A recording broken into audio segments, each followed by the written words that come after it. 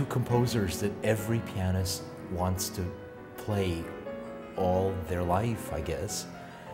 And in a way, it's not helping them to celebrate anniversary. The last thing Chopin and Schumann need is to be reminded it's their 200th birthday. Everybody knows they're very famous. It's more a chance for us, really, to do that music.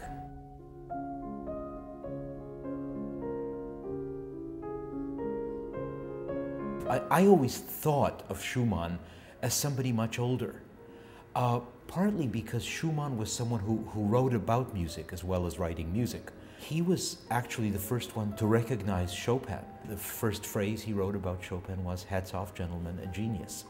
So you always think, I always thought of him as maybe 10 years older and writing about Chopin, but it turns out they're exact contemporaries.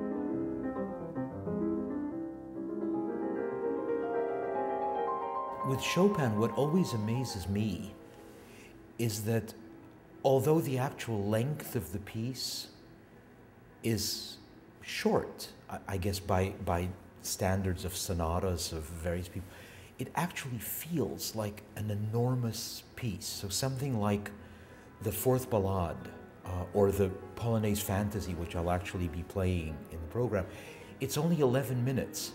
But it feels like an incredibly big piece. It feels like a Beethoven sonata.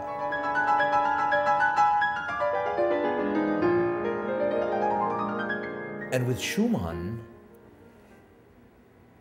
I can't say it's the opposite, but you're very aware of these little vignettes. The fantasy, even though it's a full-scale, big piece, is still very episodic.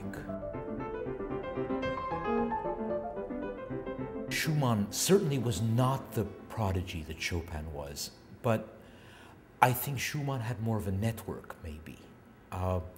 He, first of all, because he wrote about music. Second of all, because he, I guess, had a girlfriend who played the piano very well. Schumann was an incredibly generous man to other composers, and very interested in other music. He was supportive of most of the composers he met to one degree or another.